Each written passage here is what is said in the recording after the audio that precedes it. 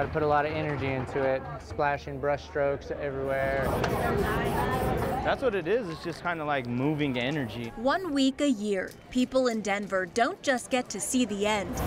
I like this purple on this black. They see the process. I don't really get nervous all the people passing by, just the cameras. They watch Anthony Garcia Sr., an artist known for his masterful color grading. I just zone everybody out. As he experiments with his style over his 8 years of participating at Crush. We all evolved with it.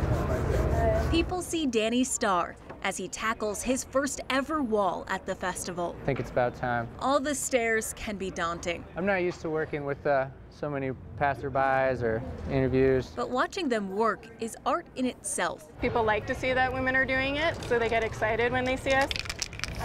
The build-up to the masterpieces began today, and anyone can have a front row seat. In Denver, Katie Eastman, 9 News. So Crush Walls lasts until Sunday. In addition to watching all of the artists' work, there are events throughout the week as well.